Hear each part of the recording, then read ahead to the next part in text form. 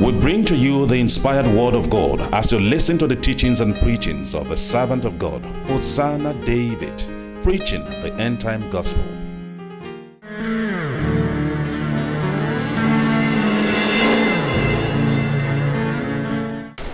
Ecclesiastes chapter 12, verse 6 following. Or if at the silver cord be blue, or the golden bowl be broken, or the pitcher be broken at the fountain, or the wheel broken at the cistern, then shall the dust return to the earth as it was, and the spirit return unto God who gave it. Vanity of vanities, said the preacher. All is what? Vanity. All is vanity.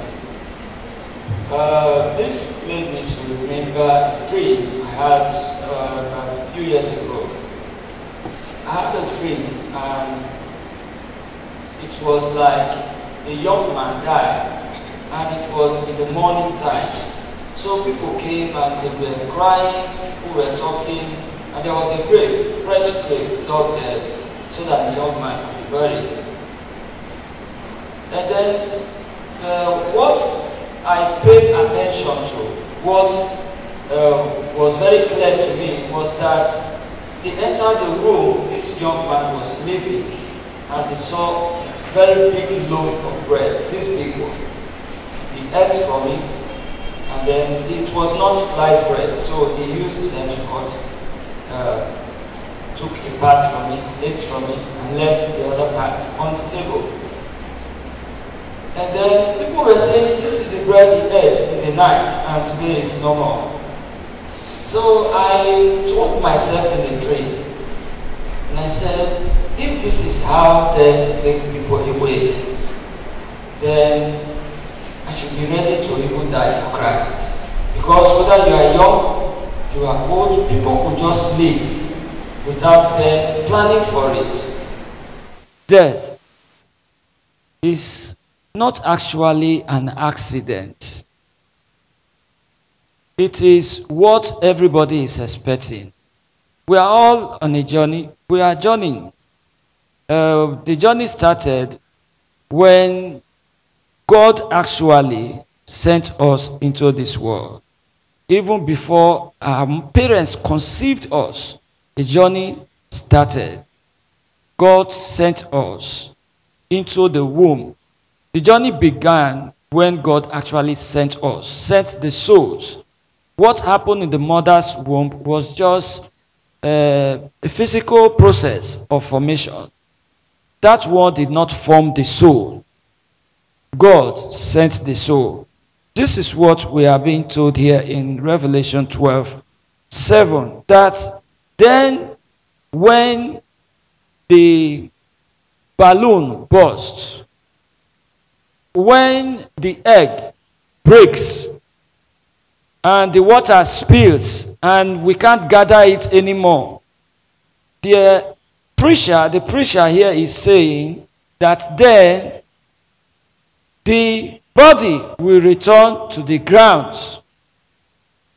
as it was in the Garden of Eden before God picked the dust, molded it, and formed the man.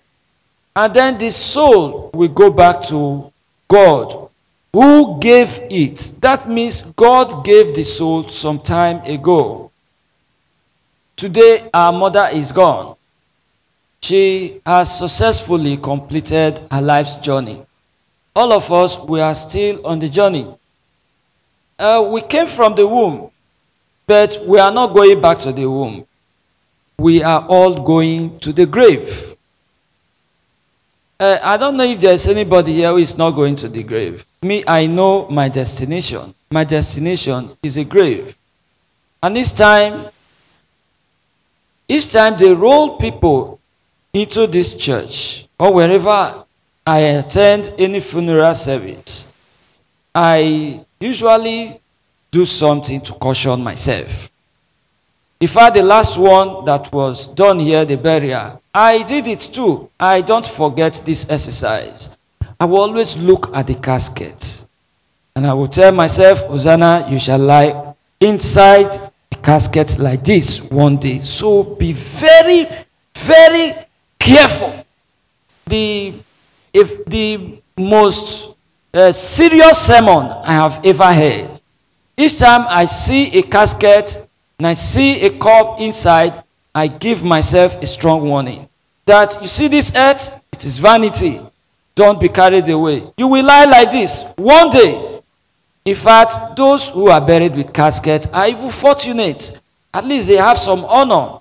Some fire accident. You see the one in Lagos? People were burnt to ashes. We live in Nigeria. We've seen cases where terrorists, people fighting jihad, could just shut the doors of churches, set fire on the church, and then people will burn to ashes. So those who are even buried with caskets, they have, at least their bodies have some honor. So we should know that we have two parts. The part that came out of this ground and the part that came from God when God breathed into the nostril of man and man became a living soul. We shall all live. One day, one by one, we are living already, and we shall all live. It pains me when I see some people sometimes biding death and praying, I shall not die, and singing out some of those songs. It's not that, brother, will you die, I shall not die. You will die, oh. Forget that song. Our prayer is that we should not die before our time. And even when it is our time, we should die well. I posted something recently. I said, God, help us to die so that we can live and never die. That is dying well. Even in death, in your dying, God should help you, give you the grace to die well. This our mommy that just passed on. I was close to her, visited her, prayed with her, even in the hospital. But you will always see her faith. Even the move of reconciliation. I said we had a quarrel with so person. She went to that extent. A lot of times when people die, when they fall sick, they don't think about those things. It is witchcraft. The devil they focus on. Me, I like those. I'm not praying for it anyway, but dying through sickness is better than accident on the road. Do you know why? The death will be crawling towards you gradually. You are seeing the death is coming. In fact, in some cases, some parts of your body could be gone. It's tormental death. So you have all the opportunity to prepare for eternity. So we should not cry sometimes when some people fall sick before they die. They have a lot of times over and over to prepare themselves for eternity. But those who usually die through accident, why? Say, hey, accident. Oh. They may not think about that first. We are here because of our sister and mother, Queen. Let's think about our lives. You are here and you came here with handkerchief, you want to cry. Please don't cry. If at all you want to cry, cry for yourself. Even as I cry for myself, because we shall all live. We are on a journey. Me, I can't deceive myself. Faith does not deny the truth. Let us prepare ourselves, because we shall all stand before the holy God, who shall judge us, some with mercy, that means for those who show mercy in the world, and some without mercy, but with anger. That is for those who refuse to show mercy. May the Lord help us to live well and also to die well in Jesus' name. Let us pray. Lord, we pray that you help us to live for you and also die for you. Because the scripture says, whether we live or we die, we are the Lord's. So in death and in life, help us to be yours. In Jesus' name we pray. We hope you were blessed by this message. For more information, visit our website www.eagleeyeopener.com. Email us at hosanadavid@ymail.com or info@eagleeyeopener.com. God bless you.